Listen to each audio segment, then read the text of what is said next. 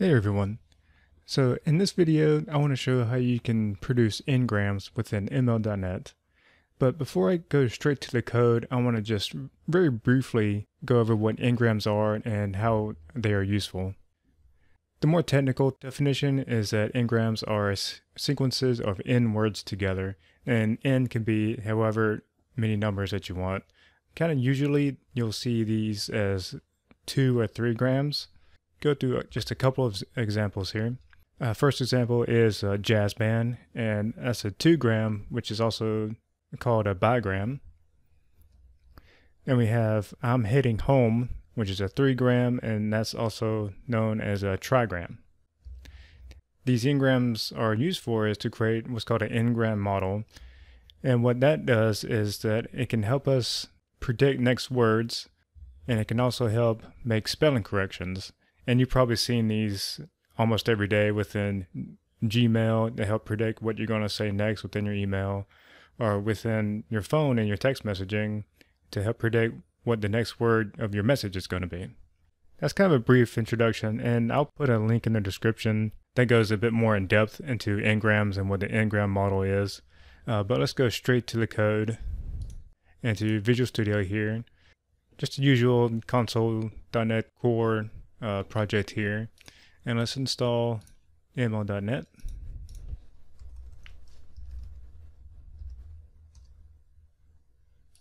Using version 1.4 here.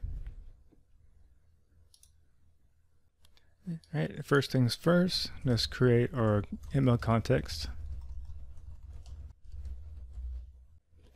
And instead of reading in some data for here, I'm just going to use some kind of in-place fake data.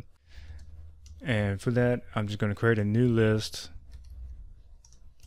and I'm going to create a type of input here. And let's go ahead and create this. And that's just going to have a single property string called text. And I'll just do a couple of new items here. And the first one I'll kind of relate to my examples that I had in the slides here. First, I really enjoy being in jazz band. And then another input, but I'm done for the day and am heading home. So we have our input data here. I can create a data view using context, data, load from enumerable. And now we can create our n-gram pipeline. And the first thing we need to do is we need to use transforms that text that tokenize into words. So we need to tokenize our text first before we can generate our n-grams. The output column is going to be tokens, and my input column is going to be text, and I can use the name of operator here, input.text, and I'm going to append another transform, and this is going to be a conversion transform. I'm going to map value to key. I'm going to keep the same output column as tokens. Then I'll append on our last transform here. We have text transform, and this is where we produce n-grams. And we can pass in a few parameters here. First is the output column, which I'm going to call n-grams. Then the input column that we're going to use is going to be that tokens column that we created in these two transforms above. And we can tell what n-gram length that we want to use. So if we want to get bigrams, trigrams, or anything else above. And here I'll just limit to 2. And to actually limit n-gram length, we need to set the use all lengths to false. Otherwise it's going to get other lengths of n-grams. And we can give it a weighting. And in here it's going to be a weighting criterion. And we have a couple of different choices here. And let's briefly go over these. First we have TF, which is the term frequency. That gives the frequency of the amount of times the term is within the corpus. And the corpus, in terms of natural language processing, is pretty much our our input text data, so it's going to be what we have up here. Then you have IDF, which is inverse document frequency, which tells how rare the term is within the corpus. Then you have TF-IDF, which is a product of the term frequency and inverse document frequency. For this example, I'll just keep it to term frequency here. There we go. Now we have our n-gram pipeline. We can fit on it with our data here.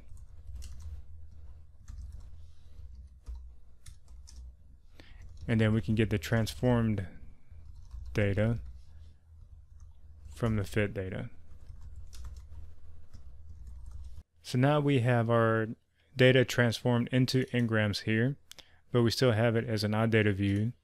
There's some extra steps we can do to actually produce the n-grams themselves here. And the first thing we need to do is we need to get the n-grams slot names, and we get that from ml.data namespace.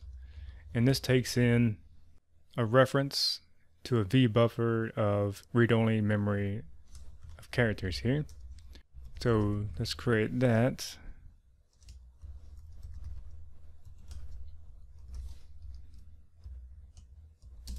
I'll call it slot names, and I'll just set it to the default value of this type.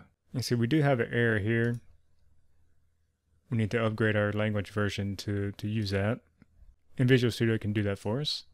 And then I just give the ref of slot names. And from there, I can get the n-grams column using the get column method here. That's going to be a V buffer of floats. And then I can pass in the column, data transform schema, and then get the n-grams column from there. And then I can get the slots using the slot names. I get values. Alright, so now we have this reference to the n-grams column, which is what we get from this transform up here. Let's do console.writeLine. I'm going to do a for each loop for each row in our n-grams column here. And we're going to do another for each within there for each item in row.items. And then we just console.writeLine. And here we can use the slots item.key index, use that as the index. And I'll just create an empty line for each row. And then I'll do console.readLine so the console doesn't disappear when I run this. And let's actually run this and see what we get here. Here we go. So we got n-grams from the first input and then the first and the second input together here. And see what we get, 2 items here. So we do get our bigrams.